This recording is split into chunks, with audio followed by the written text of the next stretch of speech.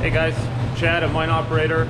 Today we are testing our system that we have just commissioned. See what kind of gremlins or problems we have that we got to work through.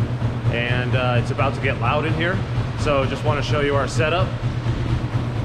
Behind me we got the Silver Spring shaker table. Up on the mill we are running a 2 ton per hour student rock hammer mill. We have a 25-foot conveyor feeding the mill. And we have a knife gate bin that stores some of our crushed ore from the jaw crusher, and below that we have a vibrating screen deck that screens to a 1/2 inch minus. Prior to that, we have a 19-foot conveyor that comes from our 16x8 jaw crusher, and we have a vibrating feeder up top that we can feed with the gantry crane bulk bags, or with the skid steer or Mini X. That gives you an idea of our setup. We're targeting 1 ton per hour, and I'll show you the outside. The water enters the desanding screw. Sand will be separated and dropped out there, either into a bulk bag or for a piece of heavy equipment to move.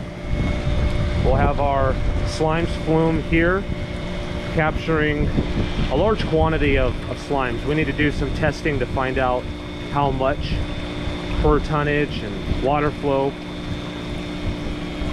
Here's our pond, a 2,000 gallon pond. And the slimes flume holds about 334 gallons of water.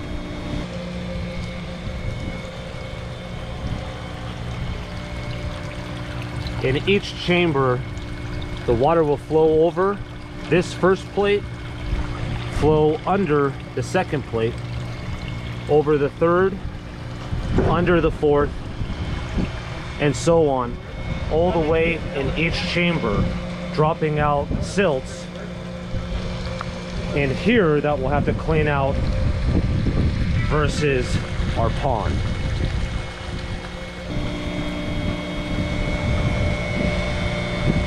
We have 7,000 gallons of storage,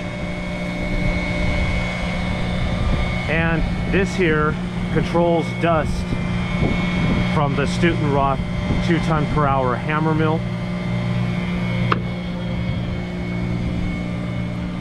And this is our panning station. Here comes the speed right here, your RPM.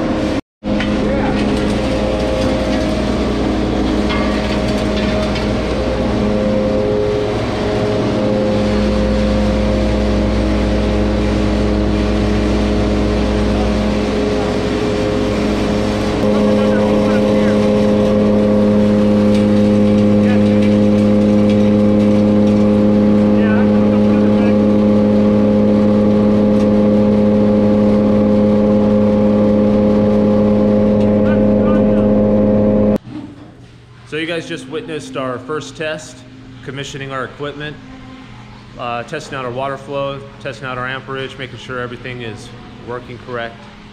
Stay tuned, as we're gonna run a 750 pound bulk sample through our system. That's what's coming up next.